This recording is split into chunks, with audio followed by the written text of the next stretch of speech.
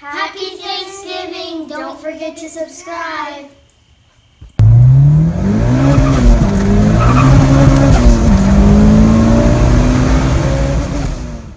What's going on, everyone? Welcome to Texas Honda Channel. If you're new here, definitely consider subscribing. So I went on Instagram and I asked a lot of you guys that follow me whether I should put these wheels on or keep these wheels on. And I like these wheels, but I really like these wheels better. These are my Inky wheels. They're 16s. They ride so much better than these wheels. There's nothing wrong with these wheels.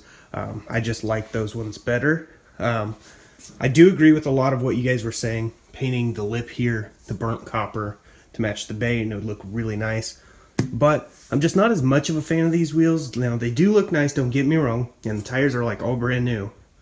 But I really like how these ones look and ride. So I think I'm going to just keep these ones on. It's definitely a good little addition.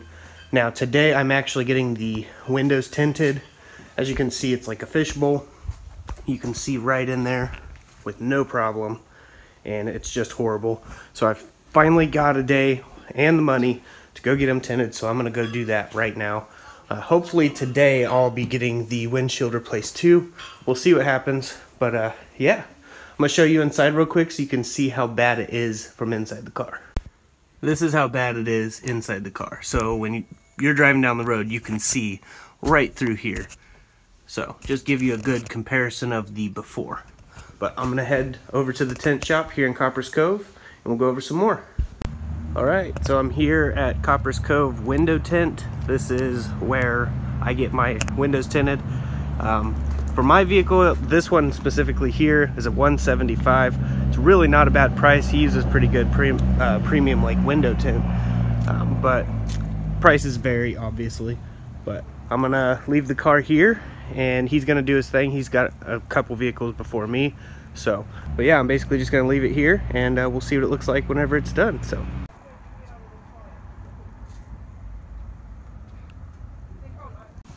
Alright, well, while the car's at the tint shop getting the windows tinted, I'm going to show you this sexy beast here. A 4-door EG. What year? 94. 94. So we did this thing metallic blue with the Raptor liner. It is pretty textured compared to like the green on mine and my brother's EF. But it looks absolutely incredible in person. It's hard to pick it up on camera, but it does look really, really nice. And he's super happy with it. Oh yeah. So that's all that's, you know, really important. But it looks really aggressive with that front lip because it didn't have it on there. And now it just looks really nice. It needed the front lip. Definitely. Now we're going to be doing the bay paint on it soon. And he's the one I'm getting the Turbonetics Turbo from. So I'm going to be doing the bay paint and tucking, making it look a little bit better and stuff under the hood for the turbo. So technically I'm not getting paid to do it, so right, just getting a part. That's gonna be fun. But yeah, this thing B16 A2. And what turbo? You have Garrett? Yeah, it's a 2860 RS. So this thing, what was on 18 pounds or? Yeah, 18 pounds. It's got 300 at the wheel. That was the last time I threw it on a dyno, but that was also in El Paso at like 4,000-ish feet. So down here, I should have more. Plus, you've done some stuff since then. Yeah. Like changed some things. Yeah. That cooling fan, by the way, the Mishimoto cooling fan, could suck babies through the front bumper. That thing is powerful. Yeah. It is super powerful. He's got the coil unplug kit. Yeah, thermal gasket. Yep. It's tuned on E85. Yep, it's on E85. Yeah, it's an amazing car. I don't know why I hadn't shown you guys till now, but I was like, yeah, we totally need to put this on the channel. He's gonna go ahead and do a pool here in Mexico. So. Yep. Good. Yep.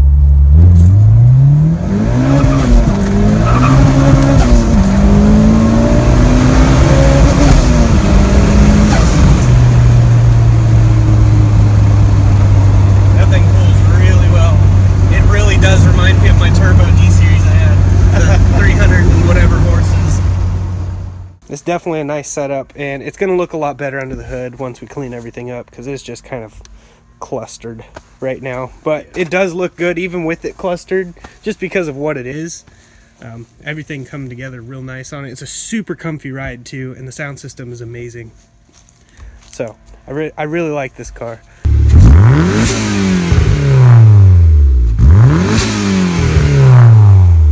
Definitely runs really good. He's gonna go ahead and take me to the tint shop, and we'll take a ride in this so you guys can see how nice and comfortable it is. Probably won't be doing this like in my car. But yeah, we're gonna go to the tint shop, see if he's got it ready. So here we go. This thing rides so incredibly nice. It's not all bouncy like my car. But I have the Skunk 2 Pro 2s, and they are pretty stiff. Pretty heavy spring rate. Yeah. What suspension you have again? It's ground controlled springs with Tokiko shocks. Well, the setup's just right. And you have all solid polyurethane bushings, right? Yeah. Yep. Yeah. So don't let people tell you just because you throw solid bushings in your car, it's going to ride like crap, because this is literally proof right here. And what do you have wheel-wise? 16, 17s? 17s. So yeah, you don't even have a lot of cushion for a tire either. No, it's 17s on a, I can't remember if it's a 40 or a 45 series tire. Yeah, and that makes a huge difference for ride comfort too. So yep, you can definitely get a nice smooth ride with lower profile and poly bushings. A lot of people say you can't with both of those, let alone one of them. Definitely nice. Alright, so he's still busy working. He didn't want it recorded right now. He's just trying to get it done. But yeah, definitely making some progress on it. Here's a little picture. You can't really see much, but there it is. Alright, well, he's going to give a call whenever he's done. So when we got back, you know, I had a package. So, turbo manifold. I will be upgrading this log. I do love the logs. I will be upgrading it to a PFAB style, where it's got actual piping, not, you know, just cast like this. This one's really good design. I will put a link in the description for all these things that I'm showing you here. Inside, really good construction. Let me try to get out here in the light.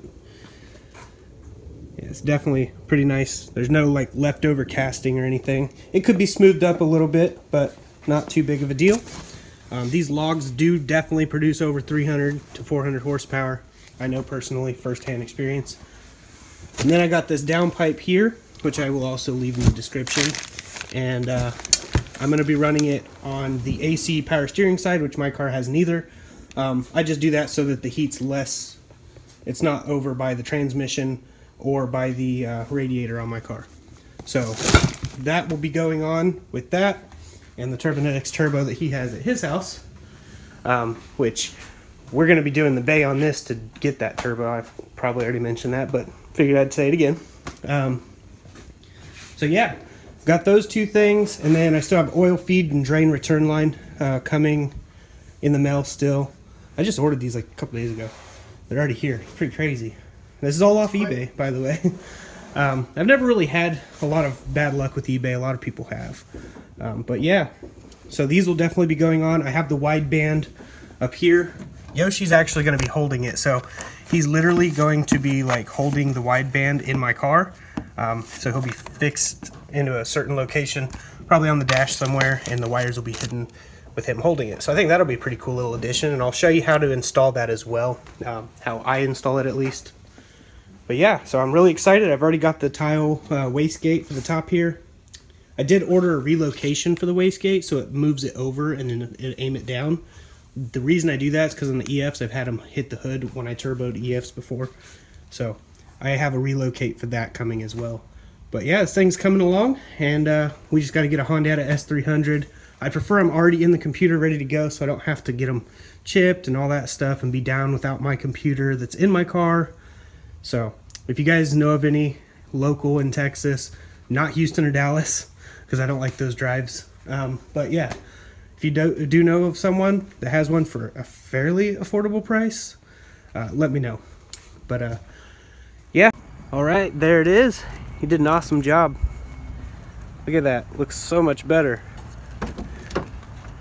Looks really good. It's not as see-through, but you can still see out of it perfectly fine. Looks nice. So definitely, if you guys are in the Central Texas area, hit up Copperas Cove window tint. I will put the address in the description. It's got over 21 years experience and it really shows. Got it done a couple hours time. Pretty good. So I'm really impressed with it. And he's showing Matt showing him his car. It's pretty nice. This thing's definitely fun. But I'm really happy with how it turned out. We're gonna head back to the house and then I'll go over some more stuff. Alright, so there it is. That is definitely what this car was missing, with some window tint. Now it is 20% up front, which is legal, and then 5% in the rear is as dark as I wanted to go, and it looks great. He was even able to keep the JDM stickers that came on these windows. All these windows on this car, except for the front windshield, came from a right-hand drive SIR. So that's pretty cool. And it looks really good. You can't really see in, but you can see out perfectly fine. As you can see, it's kind of harder to see on camera, but you can see out perfectly fine out of the back. And that's what I wanted, because I want to keep that daily drivability and be able to see. Now, I really like these inky wheels. Yes, they are 16s, and the old wheels, or the other wheels, are 15s. I might have these sold for $350. We'll see. I'm not exactly sure. If the guy's coming, it's a subscriber that was supposed to get them, but if he doesn't, they'll be for sale. So just message me on Instagram, I'll see if I still have them. Tires are like brand new all the way through, so yeah, definitely making some progress, and hopefully we'll install this soon.